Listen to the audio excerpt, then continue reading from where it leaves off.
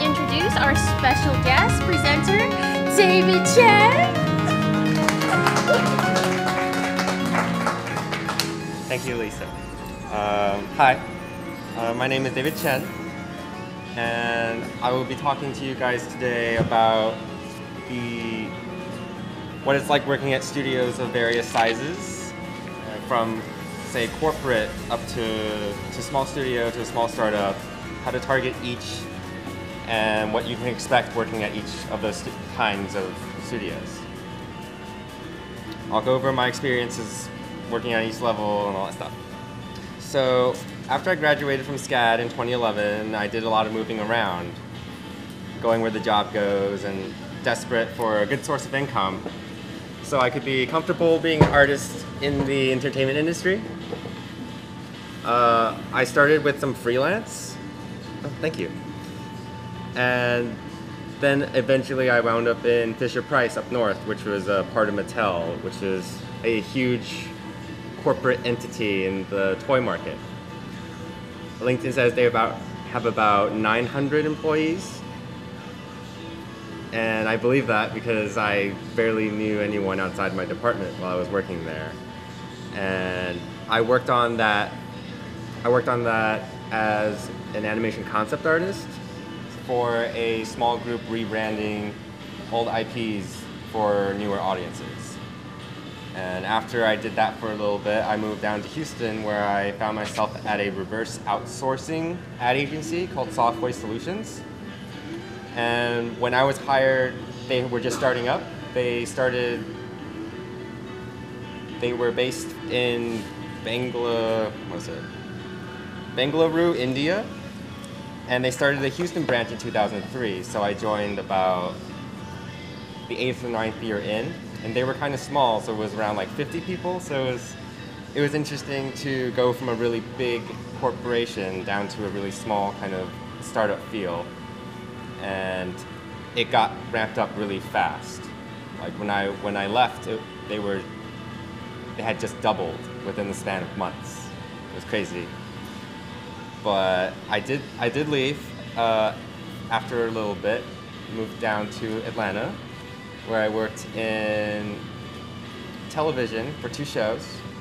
I worked for Bento Box and animated on The Awesomes for Hulu, and I worked on Chozen for Floyd County for the season that it was in production.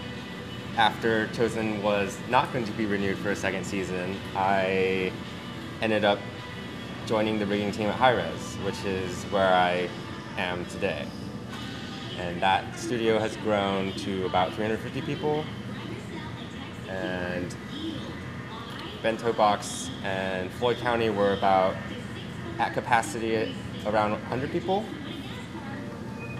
So most of these studios were different in how they were operating, based on the scale of their operations. So their philosophies differed from, say, a small startup's motivations were different from a corporation's motivations in terms of what they wanted artists to do and how they went about making artists do what they needed to do.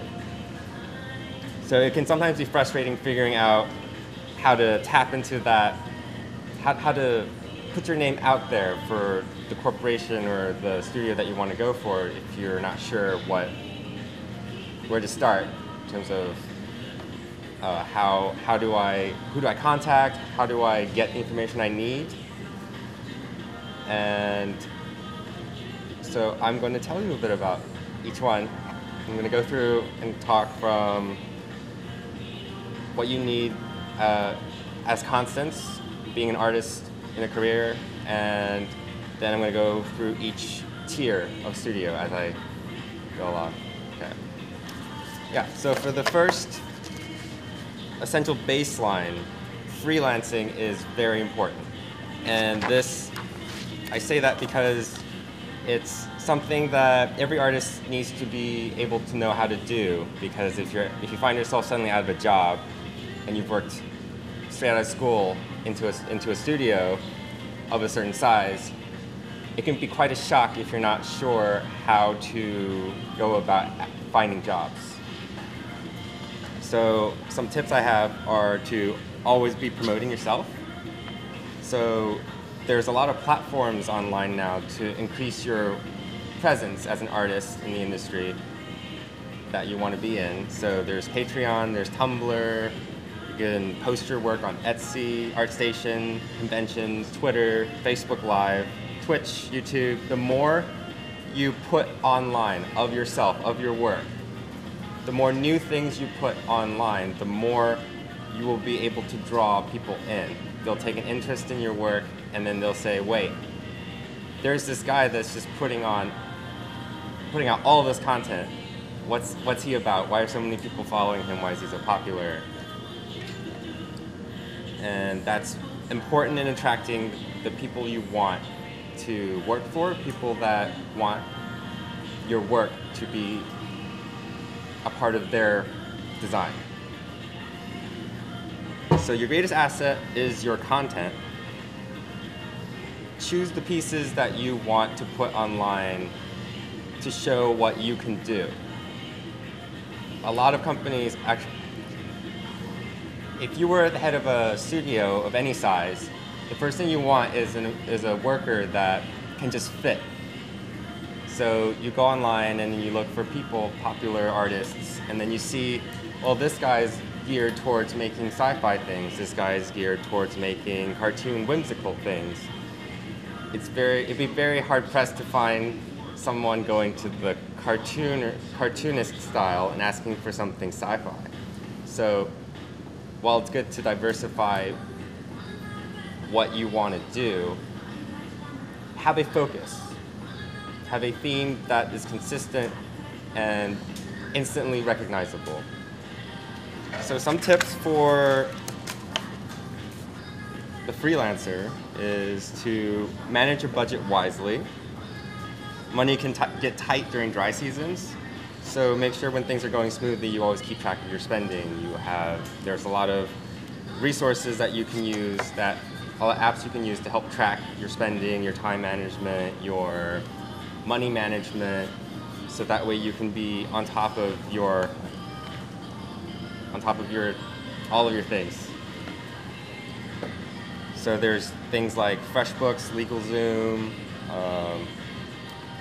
and all these other things will help you. So LegalZoom will help you make invoices, they'll help you on the law side of things. Being a freelancer, you're one person, so it can be really overwhelming if you end up out in the freelance world and you don't know what to do. So there are a lot of resources that you can tap into that will help you become more successful. They get easier.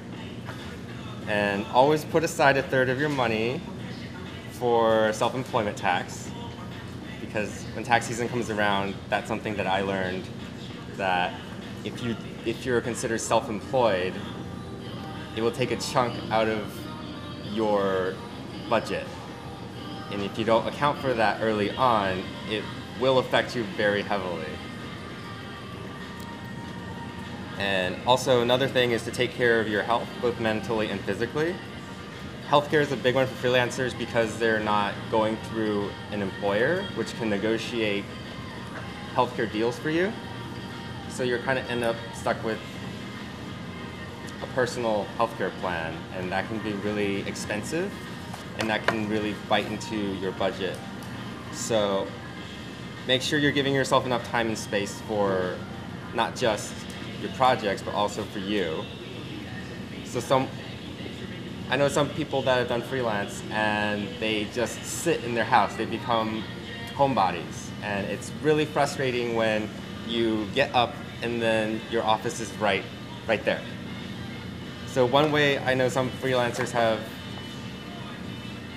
prevented going stir crazy or cabin fever is they rent out an office space. They have a 2-bedroom apartment where literally they physically separate themselves from their workspace. Because after a while, you tread that same path and you will start, without social interaction, without having a physical place to set your professional mind at, you'll start losing track of what is work and what is not work, and then it can can be really frustrating. Make sure you invoice everything with your clients. This is especially true if you have a difficult client. Get in the habit of keeping paper trail of everything that you do for a client. You can have a client that looks promising, and you're like, oh, we're friends, it's fine. I'll just be like, I'll do one revision off the books, it's good. And then they come back and they turn into something of a monster, and before you know it, you are unable to get that time back. It's gone. So invoice everything. Keep everything professional, especially if it's friends, because some people just want free stuff, and it's not anything about them. It's just they have budgets as well. So it'll work out evenly for both parties if there are documents tracking everything. So with all of that being said, freelancing can be really fun if you're that type of artist that thrives on working by yourself. If you like to start a project and finish a project by yourself. If you like to have full creative control and full management of your time, freelance is definitely something that freelance is definitely something a lot of artists that don't like the studio models do. Just know that it can be hard for some people than others. So now we have the internal startup, or the reverse outsourcing studio.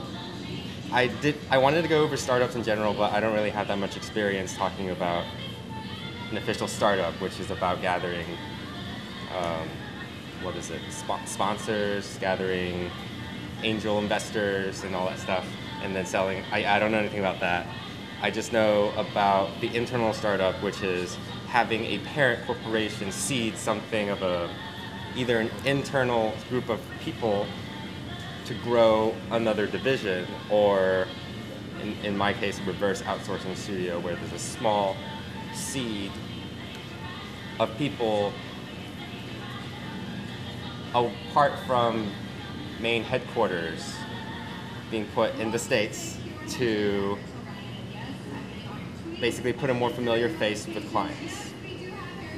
If you don't play well with the 5 to 10 people in your startup, it can be really bad, because that's it. That's all you got. Your band of brothers, your small collective. If there's infighting, there's a lot of responsibility on each person, being such a small startup studio, that everyone needs to be able to get along with each other, at least on a professional level. It is a small operation, it is high risk, and there will be a lot of hats you will be wearing. And the advice I can give you is to keep track of your responsibilities as you're being tasked. That way you can put that on your resume. It's great resume material to say that you worked at a startup that is successful, because to be there in the beginning of a project, to be there at the beginning of, say, a creative studio that ends up growing to a great size, it's definitely some accolades. A startup is great for flexing your creativity. It's you definitely have more control, so it's kind of like doing freelance, but you have friends. So you can kind of delegate the tasks to each person rather than just keeping it all funneling it all through one person. And certain startups go big enough to be bought out, or they fold, as most startups tend to do, or they get merged with another startup, and then they become like a stronger studio, or they collapse, whatever. Yeah. And so the startup is not, it will continue to grow either way.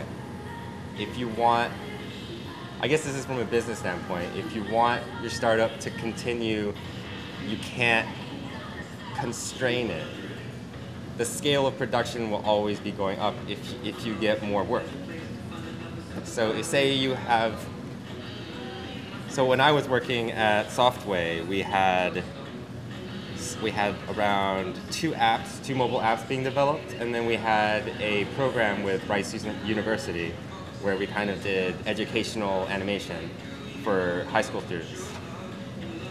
And that was fine for a while, and management was pretty happy with the group because we had such a good chemistry that they were like, oh, it's fine, we have a few more clients, but we're just going to give you, we're not going to hire new people because we like this composition so much. And it ended up being really frustrating because we had more projects but the same amount of people, and try as we have to delegate everything, it got into a frenzy really fast. And suddenly management is playing catch up. They're hiring people left and right. And suddenly you have imbalance in team chemistry. And that's one of the struggles that I faced working at Softway, was that it was really hard being in such a fast, quickly growing work environment. Turbulence and growing pains will occur at a small startup simply due to the nature of them being kind of like a seed that kind of grows. A good management team at a startup knows how to scale, how to grow the tree, basically. If you grow it too fast, it can turn off a lot of artists because there's a certain stability in a work environment that needs to be maintained. If you come in one day, or if you leave one day with your computer in the cubicle and you come back tomorrow and your computer is in a box in the corner because they didn't have enough time to order a new cubicle for you, but they needed the new person to start immediately, it can completely throw off the workflow in that no one's getting the things they need all the time to get the work that they need to deliver. Expect growing pains. This type of studio is great if you want creative control really quickly. So if you start a startup with a friend, suddenly you're calling half of the shots. So you get to make all the creative decisions with one other person to go through. And that's great. That's great if you're looking for, that's great for leadership, that's great on your resume, that's great for the startup. But know that as you grow, it will only exponentially, your responsibilities will exponentially scale as well. So be aware of the growth in your company and try to keep that in check before it goes too crazy. So one of the reasons why I left Softway was because when you add 30 employees within the span of a month, a lot of things get misplaced, and suddenly a smaller space meant to hold 20 people suddenly gets thrown crazy because now you have 50 people in the same small space and there's no space to actually put anything. Physically, it was really hard, and mentally it was really hard because you have HR coming in and telling you, this policy's changed, that policy's changed. When you first join, you agree to a certain set of policy. You get certain benefits, you get certain perks. Suddenly, all of that is being juggled by the management because they're not sure how to assign budgets now that 30 people just got pulled in, but they need to put all these people to work. So they start slashing everything. They start reassessing everything that you signed up on this job for. So watch out. It's good. Growth is good for a startup, but too much growth without proper management can be really dangerous. So that being said, we go into the small business, the local studios. So say a startup has grown, remarkably well. It's got a steady show, and now we're hitting to a point where faces start to not be so familiar, but you're still a nice community of people, around 100 people. So you do see the same faces every day, but you do need a bigger space. Something that's, in my experience, has always been the case with small business studios is there's only a certain budget to keep a certain number of permanent people on staff. This usually is the people that started the company, and then as they grow with the company, they get to stay on simply because they do their job well and they have good history. So yeah, there's a lot of familiar faces that you'll recognize because, yeah, they're the faces. Like you go to Floyd County, you'll know, oh, I know who Jamie is, I know who Adam Taves is, I know who all these people are, because they've been with the company for a long time, and obviously it's a part of that company. Most small businesses hire freelance or contract on certain seasons, seasonal workers, you could say. Because a small studio is limited in its budget, I guess less limited than a startup, but definitely have a smaller pool of budget than, say, a larger studio.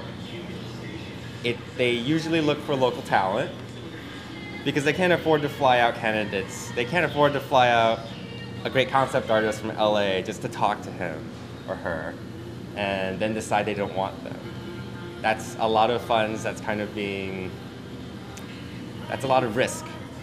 An easier thing would be for a local studio to just say, hey, let's put the call out locally and see what hands we can get in the studio to do the work that we need them to do. So a few tips for that: get the name of the HR department manager at the small company you want to work for. Because it's a small studio, you can probably attach a face to a department. You probably know this animation department for this show is one person. HR is probably one person. The studio founder is probably 2 or 3 people. If you know these names, they probably won't change for a while. Not unless the studio starts to grow to the point that they want to hire new people to manage. And that's another thing with small studios is if it gets to a point where you start hitting 100 people, the dynamics begin to shift for a small studio because they start to question, there's too many people, should we hire more people to replace permanent staff or to help permanent staff? Then you get into the problem with money, where do we have enough money to cover new permanent staff? In essence, upward mobility is very difficult at a small studio simply because it's hard to grow if you don't have enough projects. And if you're operating 1 or 2 projects that give you a certain set budget, you can only have a certain number of permanent people on staff, and then the rest are seasonal workers. The dynamic can be hard if you stack another project, and then then management has to start wondering if they need to add more permanent people. Good management at a small studio company will be able to factor that in and be able to hire accordingly.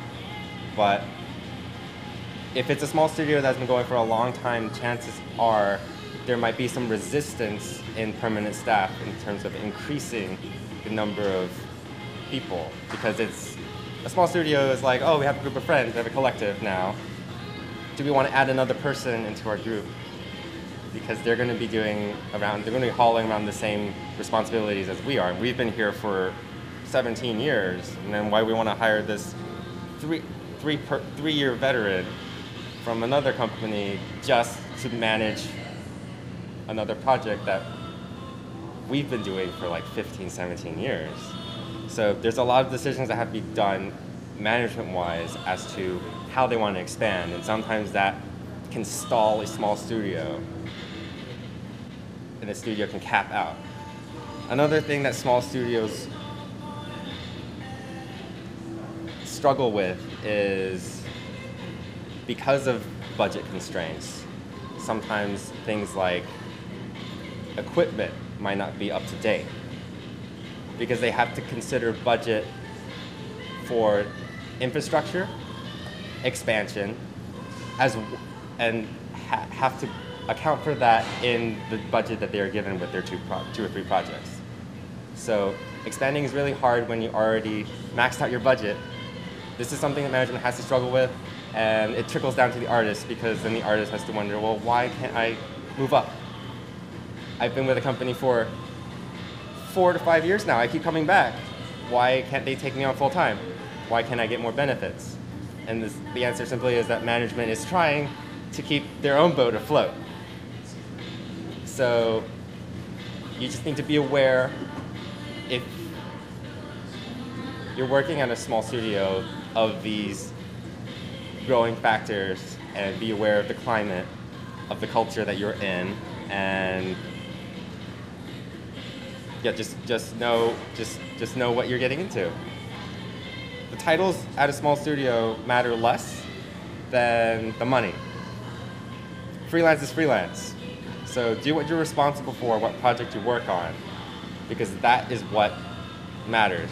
Outside of that studio, people won't be asking, oh, I see you were a background artist on this show. What did you do exactly? They'll look at your backgrounds first, and then they will ask you about your job after. There is no sense of loyalty in freelance. Don't feel attached to the studio you're freelancing for. As I mentioned before, because of budgetary constraints or any other various factors that can happen, either it be office culture, it be politics, that you just find yourself suddenly stumbling into. At the end of the day, they're looking to get the work done. So network, make friends, but never only ride on the hope that your friends will get you jobs. I've seen a lot of friends in the industry hanging on after they've been let go from a contract, because the studio keeps tantalizing them with the carrot of saying, come back next time and we'll make you permanent, or come back next time and we'll give you a raise. I would say in terms of a contract worker for a small studio, consider each season, each term that you're hired on as a term. Renegotiate your rates and be aware of how much more you can ask for. And if they're unable to meet that, know that there are other studios out there that are looking. Because if you throw yourself into this, I call it a time trap. If you throw yourself into this time trap, hoping that the studio will come through, it can be really hard, because there are a lot of factors that aren't dependent on you. But they know that they can. But one thing that they do know is that they will be able to exploit you if you let yourself be exploited. So another thing that's useful if you are a contract worker for a small studio, I keep coming back to this because I was a contract worker at a small studio. Unemployment. There's a sense of, it's like an unspoken sense of shame with some people about unemployment. Like, I know a friend that after we were both let go at the same time after a project, and she was like, I don't want to do unemployment because that sounds like food stamps, or I don't need help. I have enough money right now, I can just hold off until the next season. But unemployment during an off season can be beneficial to you.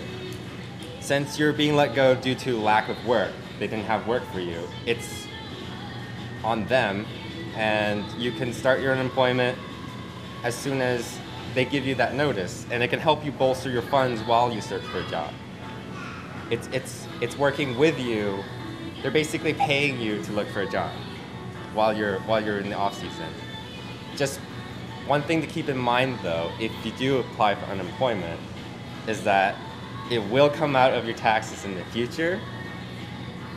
So I took unemployment after I got let go, and then the year after, I had to pay taxes when I was employed, as opposed to getting the refund I always get, because they were like, oh, you use unemployment benefits, so now you have to pay for it.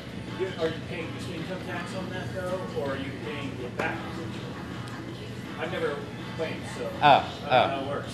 It's a part of your income tax. You're just paying your fair share, just Yeah, like you do yeah, any other. yeah. The IRS wants to reach into your pocket no matter what. Yeah, exactly. So use unemployment to your advantage as a tool. Don't think of it as some sort of social stigma because in the end you need that. Having an extra cushion can really help you stretch out if you do need to stretch out during a dry season. And that being said, we'll move into mid-level and corporate. The bigger the company, the more likely they'll look for specialists. Because with a mid-level to a corporate, there will be already a lot of people. We're talking like 300, 500, 700, 1,000. So everyone has a little piece, everyone's a little gear in the machine of corporate. So they're probably not looking for someone who, I guess, I had a mistake of applying to some corporate companies when I first graduated saying I'm a generalist. Unless it's an internal startup within the company looking for someone to wear a lot of hats, they're probably looking for someone that's more specific, as in, oh, we're looking for specifically a blend shape sculptor. We're specifically looking for a hard surface modeler. We don't need you to do concept art. We don't need you to do UVs. We have a UV artist for that. We're looking for a 2D character facial setup artist. We're not looking for just a 2D rigger. We need someone who's more specialized. So if you're working for corporate, if you want to target a corporate company, it's good to hone your craft down to a fine point because they're looking for sharp knives, in essence. Things move slowly in a corporate environment. So if you apply at a big company, expect it to take 2 to 3 weeks before they get back to you. Well, this is my experience. When I applied for Fisher-Price, I thought, oh, hey, what have I got to lose? And they contacted me like a month later saying, hey, we need you to start. Can you start in 3 weeks? And that's just basically because it has to go through a lot of hands. Your application has to go through a lot of departments with a lot of people.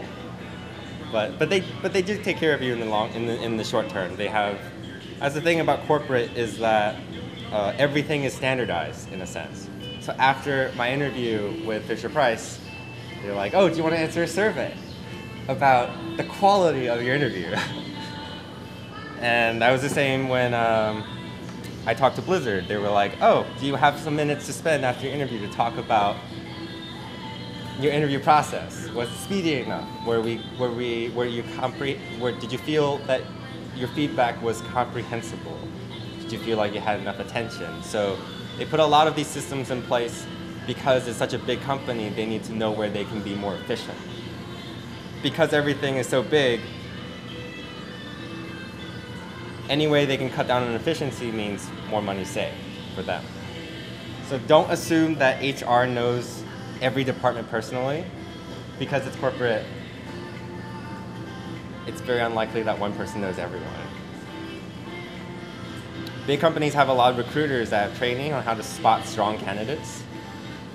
So they get the baseline knowledge, so they can ask you questions like, oh, so I see that on your resume you did 3D character rigging, or I see on your resume you did 2D character rigging. Which programs did you use? They're going to ask you these type of questions because they're going to forward this information to the departments responsible. They're probably not going to ask you about, oh, how did you do this face morph, or how did you do that smear in this program?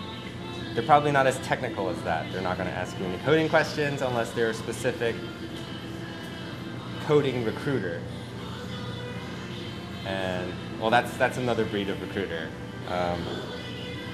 So one thing that stands out if you do the freelance thing where you put all of your work online, increase your exposure and popularity, is you have headhunters that are from corporate. They will actually, that's their job. They actively scour the internet and scour conventions looking for very talented people. A term they use at HiRez is rock stars. So they're looking for rock stars. They're looking for, they're looking for people with really strong web presence that can pull a lot of popularity in.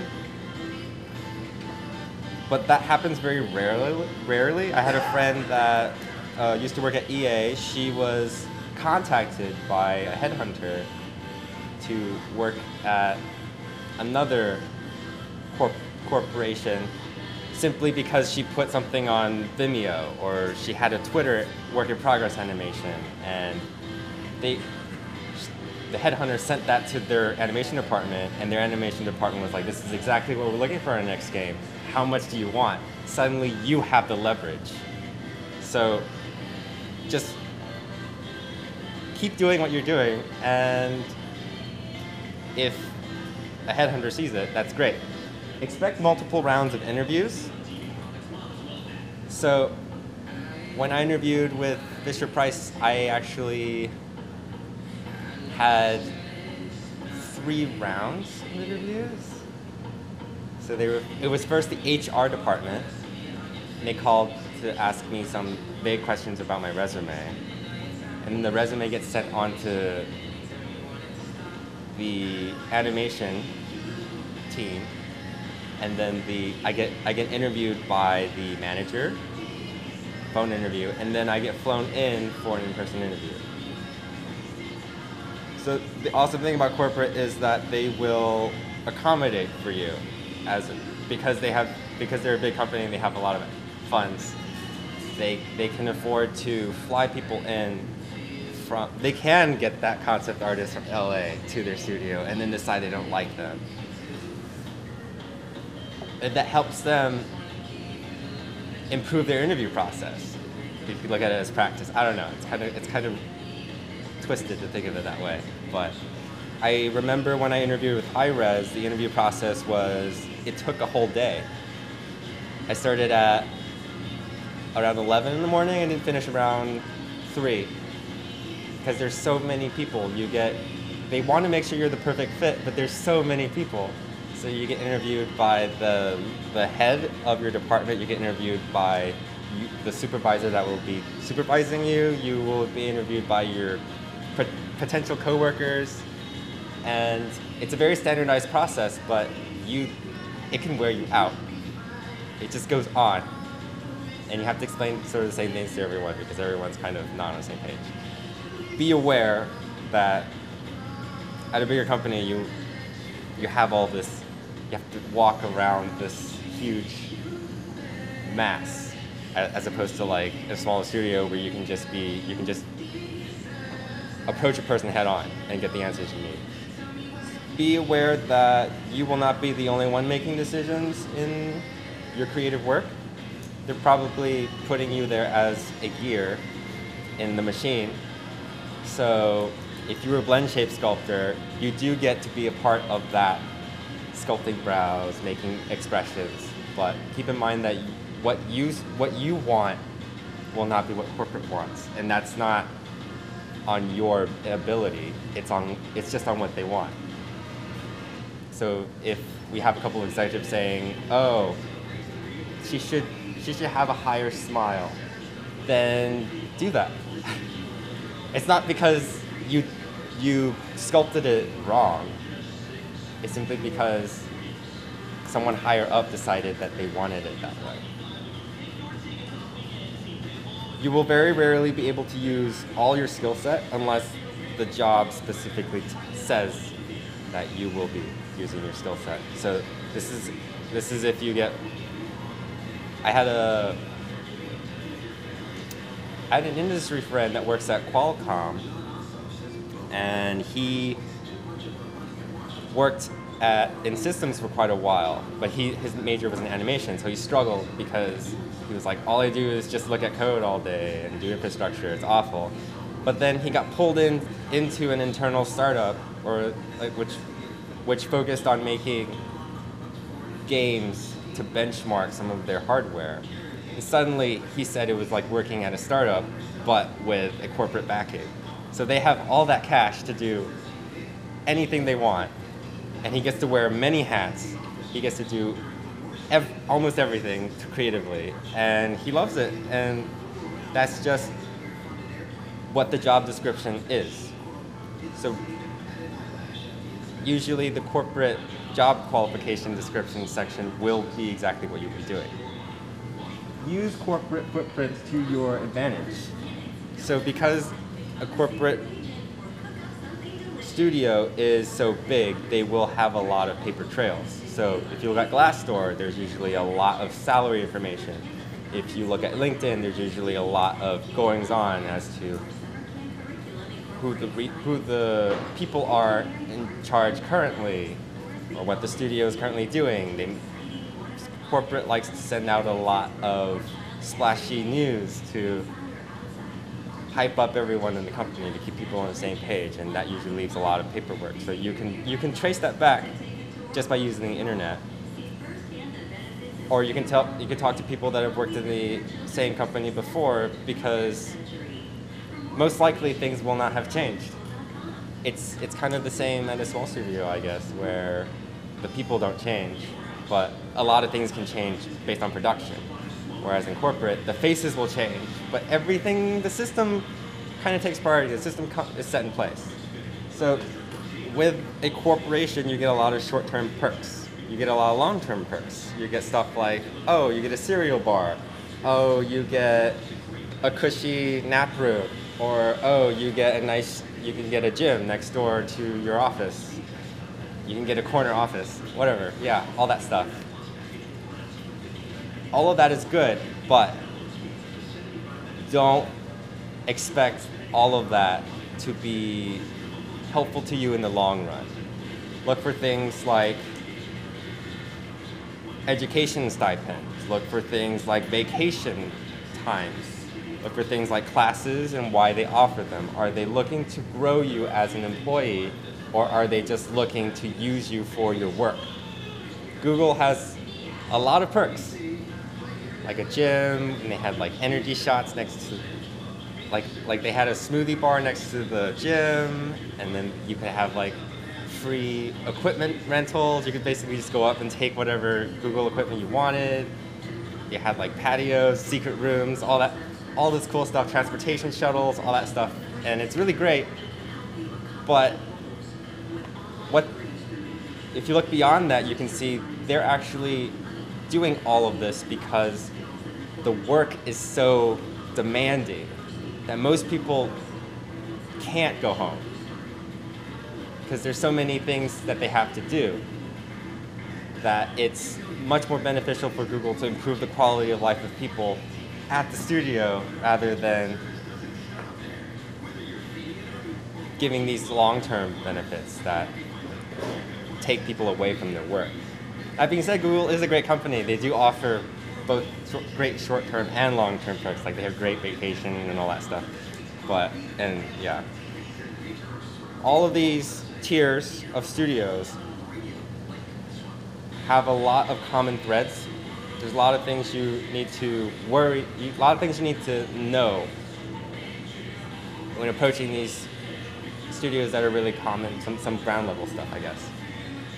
Some important things to know when you are looking at a studio when you're looking at a studio to get hired at is ask if the hardware, software is updated regularly. If their infrastructure is not being updated regularly, it might be a yellow flag to say either they don't have enough budget or they don't want to grow as a studio. They just want to maintain, which means they just want to survive.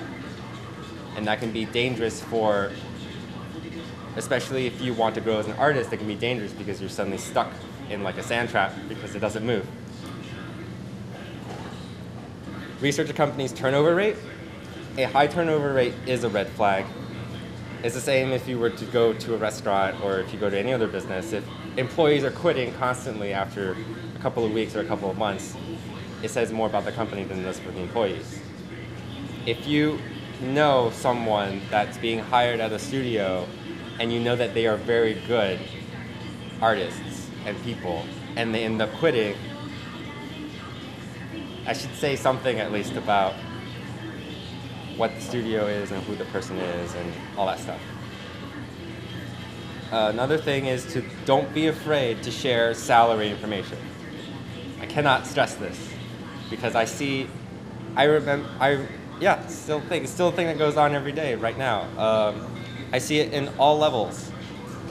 A lot of people are afraid to talk about salary because the work culture is saying, oh, you shouldn't talk about your salary. That's shameful to just tell people how much you make. But you need to share your salary, and the employers don't want you to talk about your salary because that means that they have the benefit of the doubt. They could say, oh, we're treating everyone equally, we're paying everyone straight across the board, all the same. And then you figure out the person that was hired next to you, he's being paid like $3,000, $4,000 more than you, and he started like 3 weeks ago. So then, because the work culture is that you can't talk about it, you wouldn't have known about it. And then now that you do know about it, you can't talk to the boss about it because the boss will be like, why are you going around asking people what they make? So don't be afraid to share that because there is no law saying that you cannot talk about your salary information. In fact, I think everyone knows about the antitrust lawsuit that just happened out in California with Disney and Pixar and all that stuff. Wage fixing is really beneficial for employers because they can keep the rates low. But because people don't talk about the salaries, it's really hard to be able to fight that. So the first step to fighting that is being more transparent about what everyone's making. On the flip side of that, you do not need to disclose your salary history to your employer. Sorry. And this is something that was a practice. It's been a practice for a while. It's still going on. It's like when you go to corporate website like EA, I don't know if they do that anymore, but you fill out all your work information, previous work, and then they say annual salary, and then you have to put it, otherwise they don't let you proceed to the next one. You shouldn't have to put in your salary because that gives them the power to say, oh, you were poorly paid. They won't tell you that, but you were poorly paid at your last job. So to you, if we just increased it by 5,000, we save a lot of money because our standard was going to be like, I don't know, 10, 15,000 more as a base rate. But because your work history has your salary as low, we're going to keep it low. You don't have to disclose that to the employer you're trying to work with. And if they demand that you do, the law is on your side. And that speaks more about them as a company than you as an artist. Yeah, it's crucial that you understand what the studio is responsible for versus what you are responsible for. One thing I'll mention is workers' compensation. So a business has to accommodate for disabilities. And this includes things like providing proper workplace resources, like ergonomics, for example. If you get something like a nagging wrist while you're drawing, if you're working long hours and suddenly your hand starts to cramp up while you're drawing, keep documentation of that. Email your HR. Keep a trail going. Because if they do work with you to provide you things that you need, to say, hey, we'll buy you a wrist rest, we'll buy you whatever you need to get your hand in a proper place so that you're comfortable working. If they can do that, then great.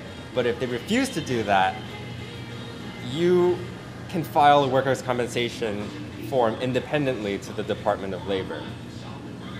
So, because if your wrist starts to get worse, if you start to get repetitive stress injuries, if you start to get carpal tunnel, I see this a lot.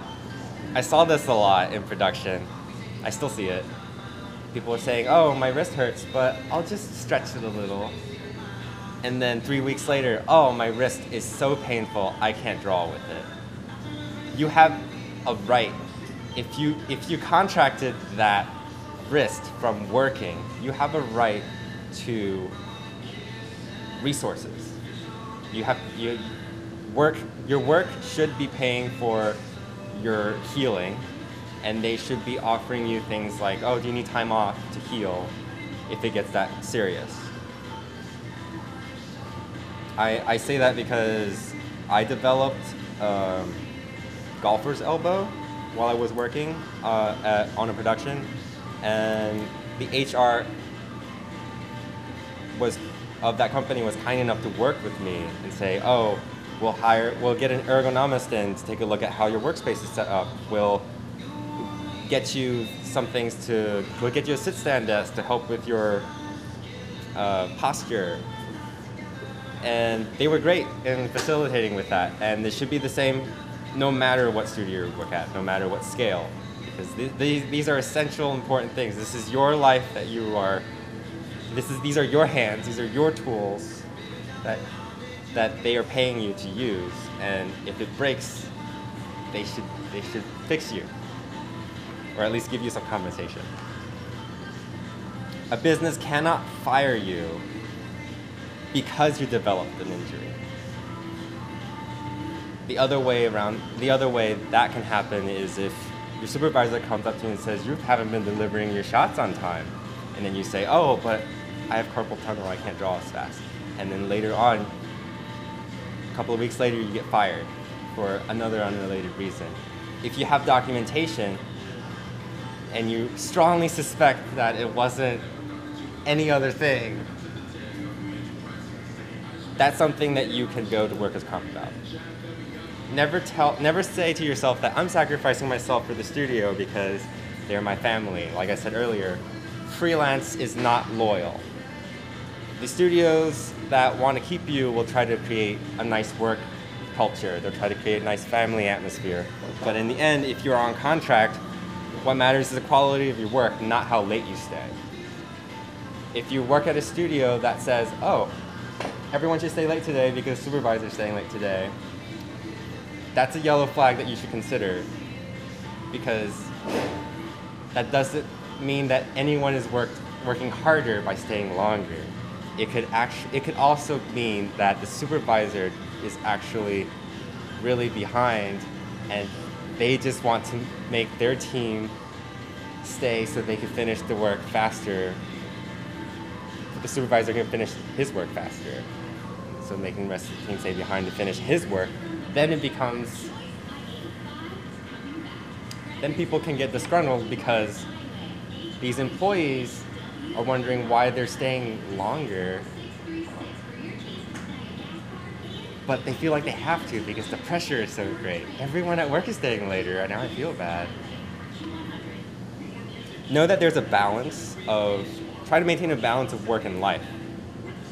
Once you get into a hazardous environment, you can be stuck in what I call a time trap. So I had this scenario written out, but I think I just went over it a little. So your supervisor gets stressed out because because producer didn't set enough the producer didn't set enough time for the asset delivery. So your supervisor gets stressed out and forces everyone to stay an hour. And the work continues to pile up because of the understaffing. But you deliver everything on time. You just stay over it. You just stay over the weekend to get the things in. The producers are celebrating because they were able to squeeze the timeline and deliver on time. But your supervisor and you didn't take overtime pay because that would look bad on budgets. You have a growing resentment inside you because that's a weekend that was yours. It's your time. But you sacrifice it because you want to look good, so they can hire you back. I don't know, whatever reason. Because it's artist integrity to suffer. I don't know, whatever reason you give yourself. And then at the end, the content is released and it gets received poorly because the quality was awful, because it was rushed. And then now everyone is mad. The producers are mad, the supervisor is mad, you're mad, because why did this go wrong? We've worked so hard. And the cycle continues if there's no addressing that. If it starts with you. If you don't stand up for yourself and say, I'm done with my work, that's it. Then your supervisor won't tell their producers, everything is getting done, all the responsibilities are being filled, we just need more time. Then it falls on upper management because they're the ones that are allocating the budget, and that includes time, that includes money. So it's not up to you to kind of flex your schedule to fix their mistakes. This fatigue, this cycle will continue because you'll go home angry. You'll go home short on your own time. You won't be able to work on the projects that you want to do so you can get a better job at the place that you want to go. It will trap you because every week that passes, every day that passes that you do this, you stay a bit later every day, you don't get to work as much, you go home tired. That fatigue from working in that toxic environment will trap you because then you'll be stuck in this constant cycle of, oh, I made it home, I want to work on my stuff, but I'm so tired because I worked late. And then suddenly you've thrown off your motivation because all you're doing now is working and you don't even like the work that you're doing now because you're being pressured to do it and you have to meet these insane deadlines. This is how people burn out. And I've seen it a lot. It's either they get a physical injury and the long hours continue to push them, and they just get so jaded they turn away from the industry because it's like, I have nothing to show for it. I haven't moved up. All I have is this wrist injury that's going to stay with me for the rest of my life, and this hypertension, and I don't know, smoking, whatever, drinking problem, I don't know. You don't need any of this resentment. You are the asset to the production, not the studio. The studio needs good workers. So you only have a few years in your professional life to work on the projects that you do. I think, what was it, Ken Levine from Bioshock? He was the one that said, it's about picking and choosing which projects you want to work on because you only have a good amount of years to be in this industry before you realize that's it. I can't do with this. I can't do this anymore. So choose your jobs wisely. Be a part of something that you know you will be able to use in the future. If you do have good work, if you have good work and you're able to show it, if you give yourself the time to make the work that you want to make, and you put it out there for everyone to see, you will get noticed. It might not be instantly. Some people instantly. Some people it's like 3 years. But you will get noticed and you will get hired. I had a friend that worked with me for a while doing storyboarding. She was in the storyboarding department. She suffered through the time trap. It was awful. She got burnt out. She was fired, and she had it was really bad. She had a whole time about it. She had like months of sadness because where else was she going to work? And Valve contacted her because she had been working on a comic in her free time, and they liked the way that they liked her visual style, so they hired her. Now she's full-time at Valve. So don't get so fixated on the work that you lose track of your life goals, which is, I assume, to grow as artists, to make a mark in the industry. Balance your work and your life. So with healthy jobs, it's possible for producers to keep timeline on track. There should be little to no overtime. Good producers are able to step out and say, we need more time. They're able to account because they know artists need time and they should have a good estimate of what each thing takes. Poor scheduling is not the fault of the artist, it's the fault of management. So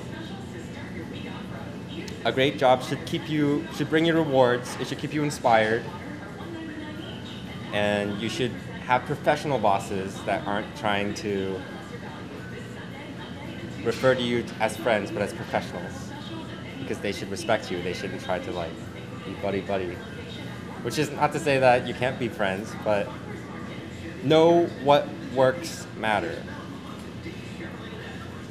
Choose your projects carefully.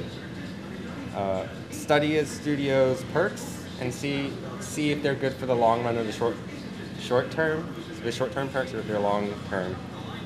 Don't get too settled. You can always find a better job. With every step that you take, with every job that you take, you get a step into the industry. So don't feel like you have to stay anywhere you don't want to be. If you take away anything from this, just take away that you have rights as a worker. Don't undersell yourself as an artist. And before you take a job, fully understand what you're getting into. The most important thing you have as an artist is your time, which you should be properly compensated for, so you can have the energy to maintain your motivation to keep growing as an artist. And depending on the studio that you choose to end up at, know the pros and cons of being at where you want to be. Find the right type of environment for you, and you'll find the work and quality of life to be enjoyable and rewarding. That's it. Thank you.